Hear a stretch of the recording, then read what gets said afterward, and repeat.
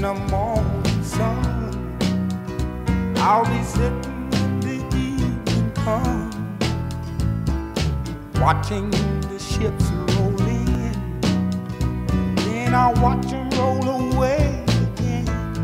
Yeah. I'm sitting on the dock of the bay, watching the Lisa Love and I, who was the director of the Georgia Music Hall of Fame in 2007, founded this Otis Music Camp. It was a camp that was established to commemorate the birthday of Otis Redding. We figured that the funds that we were raising would be used towards a summer camp that we would do maybe 2-3 times. And here we are in our 8 years of this camp. What we do is we take the talents of whatever students come in, and our goal is to be able to coach what's already there. A lot of phenomenally talented students are here, and they're already talented, but when you put talent with practice and with coaching, then that's when you get something really special. sitting on the dock of the bay, wasting time.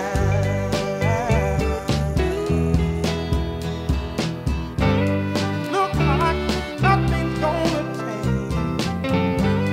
Everything still remains. I take them into the studio and provide them with a studio experience, so they learn how to check the microphone, how to sing into a microphone in the studio, how to be comfortable wearing headphones and communicating back and forth what their needs are in terms of how much they need to hear themselves in the mix. I'll give them advice as to parts that they may want to do over, or I'll communicate with their coach who worked more closely with them on their song, and try to figure out exactly what they need to do and what they need to change, and just give them a really solid experience in the studio. It's probably one of the most worthwhile things that I do every year, or that I've done in my life.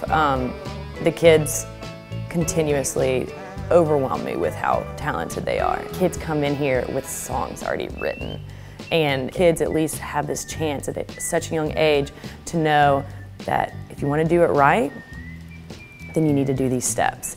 And here you get to learn what you should with the aspects of money and camaraderie and partnership.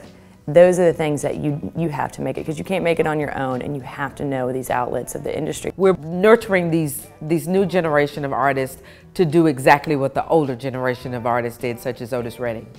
That's important to the community because that's what Macon is, the music capital. And so the Otis Redding Camp is one of the biggest investments, not only in the future of the young campers, but also to the future of our community. You know, when you donate to the Otis Redding Camp, you're investing in the superstars of tomorrow. And you're not only investing in the music, you're investing in the doctors of tomorrow. You're investing in the teachers of tomorrow, the music educators of tomorrow. You would be aiding in the culmination of a lot of things that what Macon used to be. You can bring all of that back around with the support from sponsors to help these young campers. There's no other camp that I know of like this. This is what should be instilled in every city, this camp, and this is what every city needs to look forward to.